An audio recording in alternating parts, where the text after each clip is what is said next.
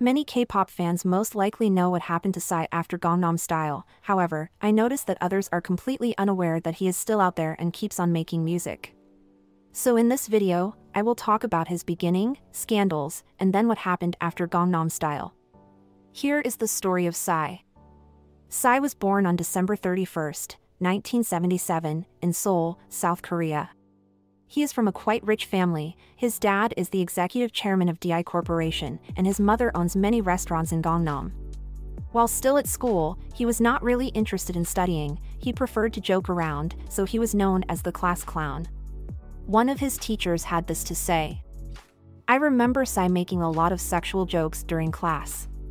He had such a big influence that he would drive the entire class to laugh at his jokes. I disliked him at the time, but looking back, I see that he added great energy to the class. It shows that, since the beginning, he was already quite controversial and had a big personality." After he finished school, the plan for his life was that, in the future, he would take over DI Corporation from his father. Psy had originally planned to study business administration at Boston University in 1996. However, upon his arrival in the United States, he realized that he actually didn't want to study this and didn't want to take over DI Corporation from his father. Psy, since he was 15 years old, wanted to be a singer since he saw Queen's concert on TV. But only in the US did he actually decide to pursue his dream. So Psy dropped out of Boston University and applied to study at Berklee College of Music instead. He did not tell his parents that he had dropped out of Boston University. They still thought that he was studying business administration. The truth came out when Berklee sent an invitation to Psy's parents for the annual Parents' Day. They found out that he had dropped out of Boston University and stopped all financial support. He somehow self-sustained and, at the same time, composed numerous songs and sent them to every music agency in Korea, but did not get any response. He was not familiar with the internet or social media then, until his senior's friend became his roommate. He observed that this guy, Cho PD, was uploading all his songs on the internet and was getting rave reviews. Cho became an instant internet star and a professional singer. This enthused Psy, and he also went the same way. Soon, the same agency that signed up Cho called Psy too to make an album. Noticing that Psy was parodying and making fun of people quite naturally, the CEO asked him to leverage this aspect for the album. In January 2001, Psy debuted his full-length album Psy from the Psycho World, for which he was fined by South Korean government authorities due to his album's inappropriate content. Psy was a rookie hip-hop singer that stirred up the Korean pop music scene with very blunt lyrics, peculiar dance moves, and an unconventional appearance that earned him the nickname the Bizarre Singer. His second album, Sa 2, also created controversy upon its release in 2002, earning complaints from civil groups due to the potentially negative influence his album would have on children and teenagers. Since then, Psy has been thought of as a controversial artist, and Sa 2 was banned in 2002 from being sold to the under-19 set. In September of the same year, Psy released his third album, 3 Psy. The album's title song, Champion, saw great success, partly due to the hype from the World Cup games held in Seoul.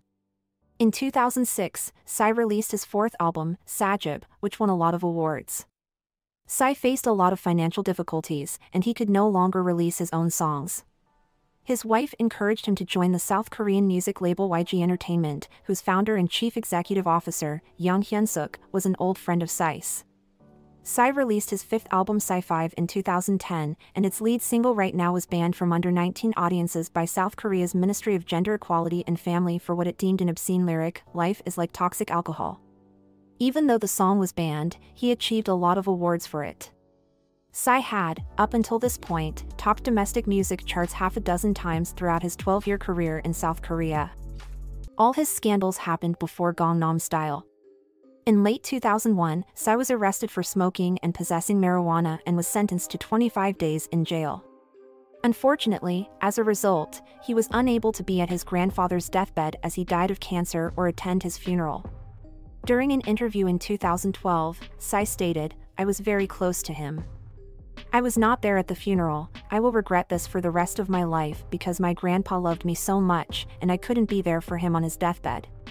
Psy was also fined in January 2002 for the marijuana incident. PSY first began his military service in 2003 and completed it in 2005. However, he ran into some problems in 2007. All able-bodied South Korean men are required to fulfill their military service at an armed camp for at least 2 years. In certain cases, the government allows those with technical expertise to instead work for companies that serve vital national interests. Psy was able to evade compulsory military duty by working at a software development company, ostensibly fitting into the latter category. But the prosecution found that Park evaded the draft after his uncle bribed the head of the software company to help the non-qualified singer get a job there. While employed there, he neglected his duty by holding over 52 concerts and appearing on television shows during the employment period from 2003 to 2005. The Seoul Administrative Court soon decided that PSY would have to be redrafted into the military. PSY was soon redrafted into the military, and he completed his service again in 2009. These kinds of scandals would destroy many Korean celebrities' careers. However, Psy was able to be even more successful. In July 2012, Psy released his 6th album, Psy 6, 6 Rules, Part 1, and the song Gangnam Style appeared on YouTube. And quite quickly, it became the #1 video on YouTube and, as well, officially charted #1 on the iTunes music video charts. Gangnam Style became so viral like no other song before did. Gangnam Style now stands at 5 billion views. Psy, of course, didn't know it would become so viral. He just thought it was going to be popular in South Korea. After the success of Gangnam Style, Psy was under massive pressure to release another big hit. So after that came Gentleman. It was a great success as well, of course not as big as Gangnam Style, as to repeat that success is incredibly difficult. On June 9, 2014, Psy released a new single, Hangover, featuring Snoop Dogg. The music video again showed his comedic ideas.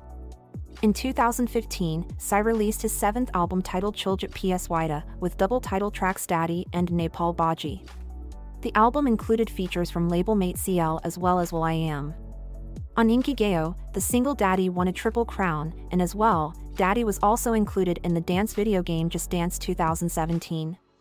In May 2017, Psy released his 8th studio album, 4 × 2 = 8, with lead singles I Love It and New Face. The album features collaborations from several artists, including label mates G-Dragon and Taeyong. The music video for I Love It featured actor Lee Byung-hun and comedian Pika Taro, while for the New Face video, a Pink Sun Naeun played the title role. In 2018, Psy officially left YG Entertainment after 8 years, and a year later, he founded his own label, P Nation. He signed his first artist, Jessie. 2 days later, he also signed both Hyuna and Dawn. He also signed Crush and He-Eyes. With time, he signed more artists, and some left. In 2022, Psy released his 9th studio album, Psy 9th, with its lead single That, featuring Suga of BTS.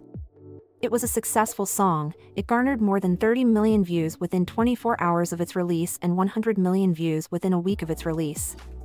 As well, it was ranked at number 20 on Billboard's list of the 25 best K-pop songs of 2022 and at number 10 on Paris Match's list of the 10 best K-pop releases from 2022. So Psy is still very successful in music. He did not disappear anywhere. There are only 2 other songs in the world that were able to achieve this kind of success, as Gangnam Style did. Like Despacito and See You Again.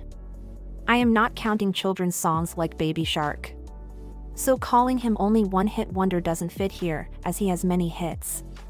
He is hailed as a legendary artist in South Korea, and he is going to surprise us even more. Thank you for watching and see you next time.